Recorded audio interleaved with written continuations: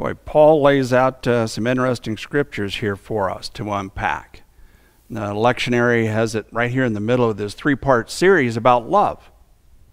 And so very much so, let's start with a moment of prayer.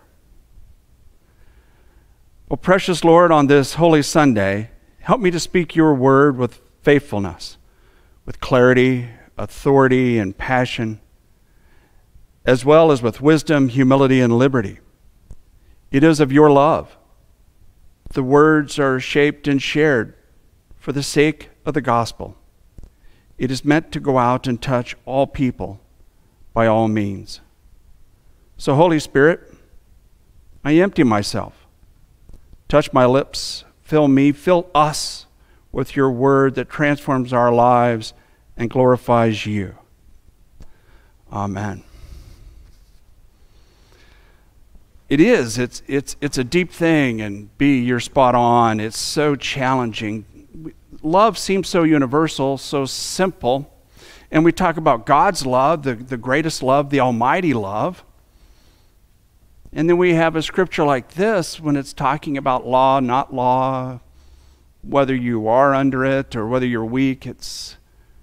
But he closes with, for all things, the sake of the gospel, we will partner together. And I think that's the message in this. I know when I try to study it and read it and find grounding in it, I need to go to, well, my literary sources, my things in the library. I've got to be honest, and it's always good to be honest when you're doing the sermon. I'm not what I would call a literary nerd. No. When I was in a library, if I had to be in a library, I think of that middle school library that when I was there, I didn't go to those old dusty books. Nope. I went straight to the record section, and I'd go rifling through those LPs until I got that Steppenwolf album out. Slide that big black disc out of that sleeve, spin it over, make sure I had the right side up. We had a portable record player. It would almost fit on this pulpit. And you pick up that needle and you set it so carefully on the fifth track, and Born to Be Wild would come roaring through. Yes, those cost stereophones on my ears, I had it as loud as I could get it. I was one Born to Be Wild 7th grader. That's kind of my idea of literature. And it's not that I didn't like any literature. There's some. I like Joseph Conrad, that's his English name, and I remember I felt like I got caught one time coming back from a wrestling tournament on a bus, and one of my teammates saw me reading Victory, and somehow I don't know why, but I explained it away as saying I needed it for an assignment. So Conrad wasn't the only one. I also like Charles Dickens. I know why I like Charles Dickens. His second book is Oliver Twist. Oliver, it opens early in that three-part saga, and in the movie, it starts with the fact that you had this orphan in an orphanage. Now, while Oliver was 9, you need to know that I went into an orphanage just before I turned 3. And so I know why I related to an orphanage. And in that, I have very, very few memories at 3, not quite being 3 years old. For one, I remember being on the 3rd story of that place there on the Mississippi River in Iowa and looking down on the playground, for you see my older sister. My sister was a year older, and she was down on the playground. I didn't get to see her very often. The boys were on the 3rd floor, their dormitories, and the girls were on the 2nd floor. And so I missed seeing my sister. And so Oliver has a certain affinity for me. I like how when we go to talk about God's love and how to live into it and look at, see it, and touch it, how Oliver Twist does it. The picture you see right now happens to be where he's already asked the big question. We all know this one. I'm sure you do. If you didn't know it's from Oliver Twist, you'll recognize it. Please, sir, may I have some more? And of course, what does Mr. Brimble The gentleman that we see in the picture, what does he respond? More? Yeah. Now, I have to say that I had good experience in the orphanage and was adopted less than a year later. But I still connect to Oliver Twist. First of all, you need to see the rest of the set. What is the rest of the picture? Oh, if you can see it there on your phone or your PC or your television, you realize that look at how many boys are in that one room. And it's dark, it's gray, it's pretty bleak. They did a great job building that set, and just it's almost dismal. I don't know, if you're looking closely, can you see what's on that back wall? There's something written on that back wall. It's really hard to see, isn't it? Perhaps this will help. That back wall in that dingy dining room says God is love. There in the Oliver Twist dining room. In the grayness of the moment, what was happening around them, what they thought tomorrow would bring, and yet God is love.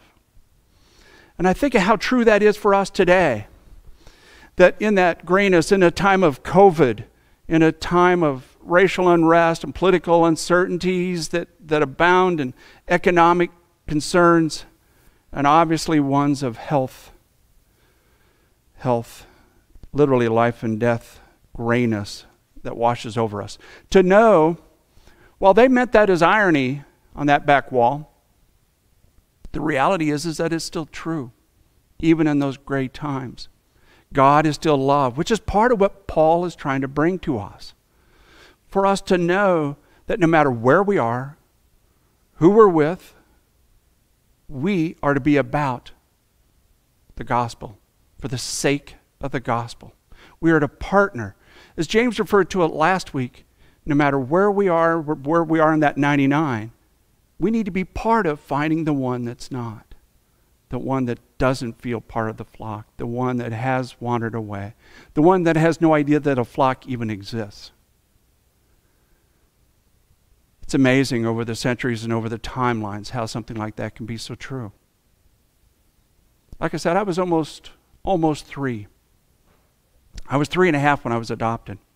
And fortunately, my sister was adopted with me. I think of that. I have 2 granddaughters that are within weeks of that exact same age. I look at them and I think that's when God is love became a rainbow of vibrancy for me. It just, the overwhelming love beyond my own ability to understand, the change, just to know and nestle in the loving arms of a mother and father. And I think, how do I share that with others now?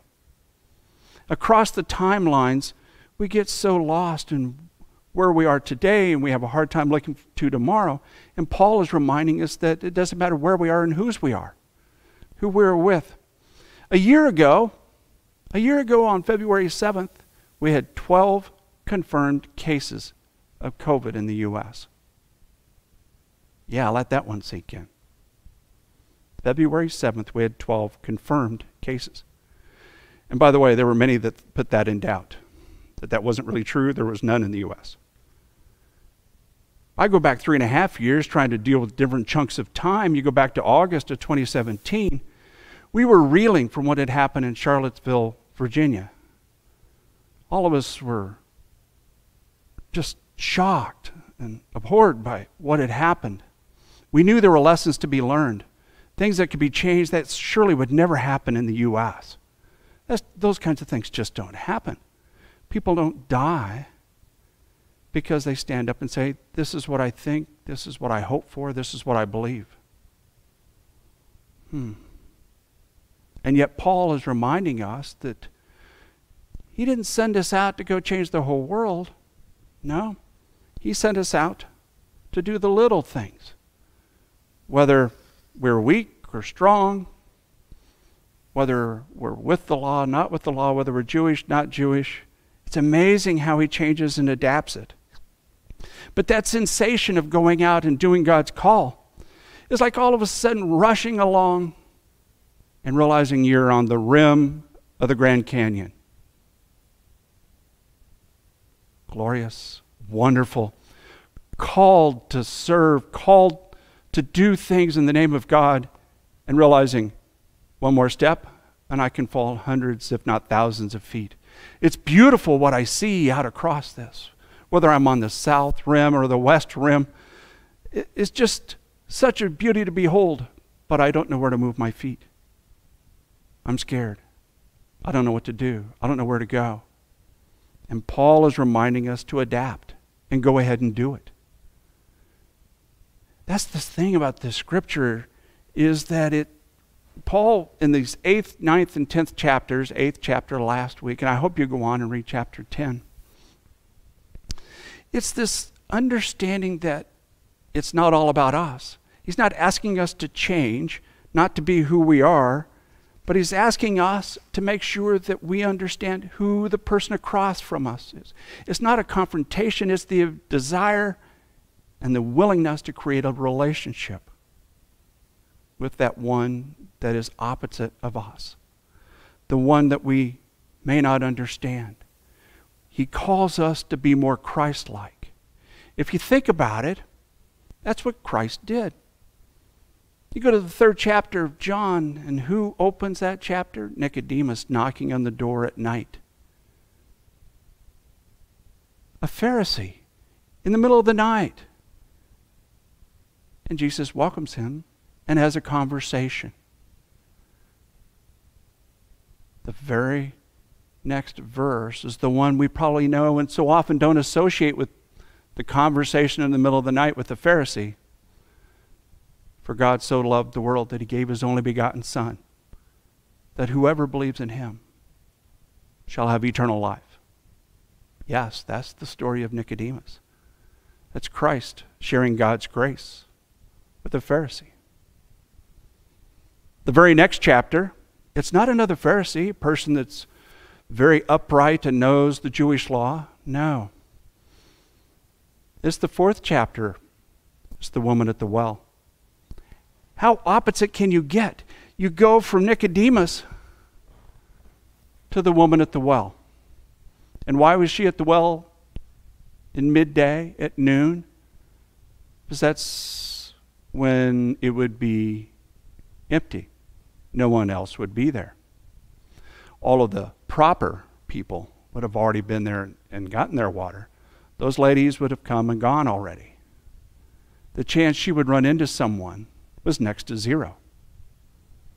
But here we are, going from the 3rd chapter to the 4th chapter, and Christ simply sits down and talks with both.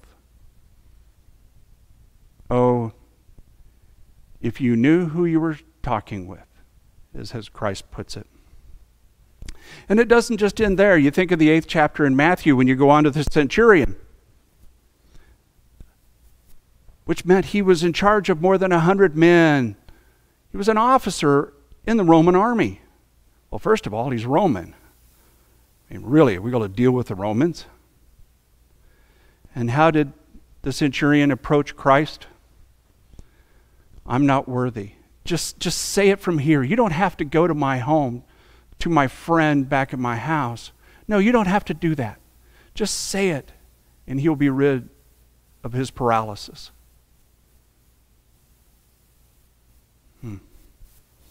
So we're asked to go and be more Christ-like. And then, of course, there's the washing of the feet. Jesus did not wash 11 disciples. Right? This is a story from Passion Week, when Christ knows what's getting ready to happen within 24 hours. And he humbles himself in the greatest way possible, taking off his robe, using a towel, and showing the greatest act of love, washing the feet of those near him. I want you to think of your 12 closest friends. What would be their reaction if you said, I want to come to your home and wash your feet? It's almost easier to wash the feet of somebody you don't know. But Christ was trying to show the greatest love to those closest to him. And yet, they still struggled to understand. But that's part of what we're called to go and do.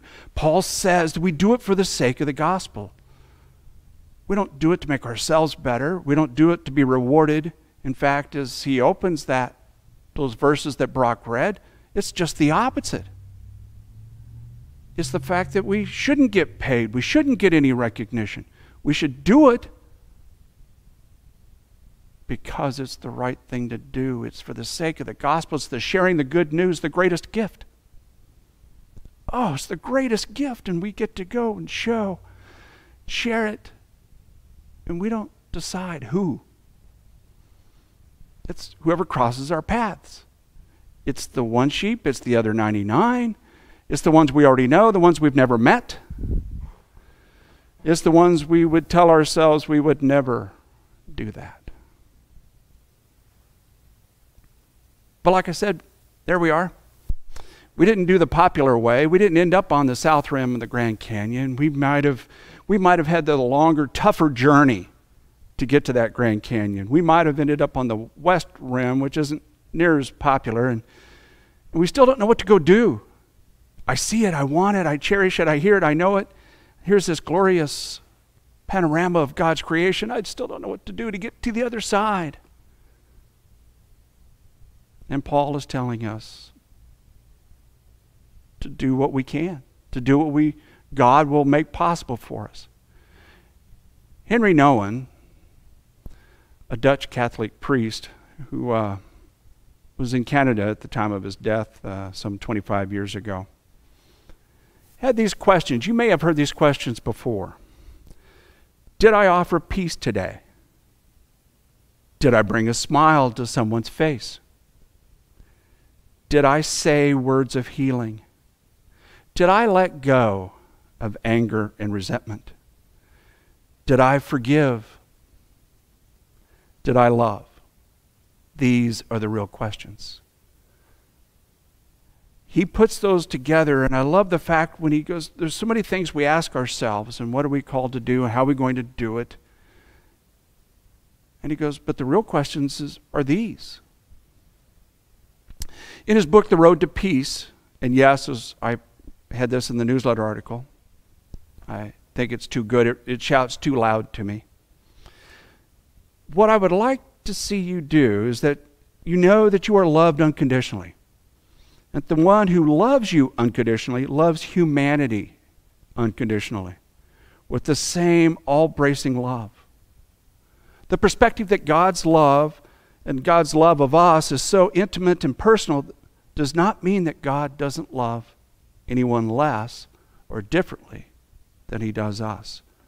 Uniquely, yes.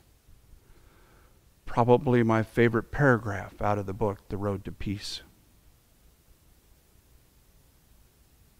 So, in some small way, maybe the person that you see every day, maybe it's the person you will see this afternoon and never again. Perhaps it'll be somebody that you will see across the street. Maybe it's the postal worker. Maybe you're the one on the other side of that counter. Maybe it's an auto mechanic. Maybe you're the one taking your car in. Maybe you're the one that does the IT programming, and the other person is on the phone with a tech issue. Maybe you're the one that is out picking up trash. Maybe you're the one that is trying to hide behind the trash. Maybe you're the one that takes care of the children during the day. Maybe you're the one that's dropping off a child. Perhaps you're a teacher or an administrator. You might be a nurse or a counselor. You might be a CPA. Might be an attorney.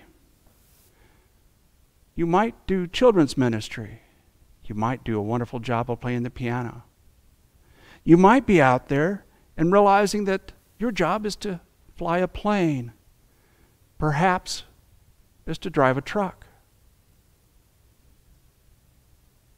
What does Christ ask of us? What does Paul encourage us to do? to share God's love. For we are all loved. There are days and times we may not feel it, but may we know we are all loved. He loves us. He loves us uniquely. And Paul encourages us to partner together, not to divide or split or find reasons why we don't do it together, but together we go out to do this, the work of Christ, the saving grace for the sake of the gospel. So when we read things out of the scriptures, I hope you study these verses here in this 9th chapter. For it is standing on the glory of that Grand Canyon, the beauty of the colors and the panoramic view of what God has created. I hope you see it also when you look in a mirror. And when you ask yourself, what am I to do? Offer peace today. Bring a smile to someone's face. Say words of healing. Let go of anger. Let go of resentment. Forgive. Truly forgive. Love. Truly love. For these are the real questions. Amen. Please pray with me. Oh, gracious God, help me to know, feel, and see God's love. May I partner in sharing that love, the good news, with the people I know, those I have never met. May I stretch out to those living in circumstances I've never known and enduring events, good or bad, of which I've never experienced. Help me to stand up for justice, for equality, and to do so with dignity and respect, using only the weapon of your love and your living water.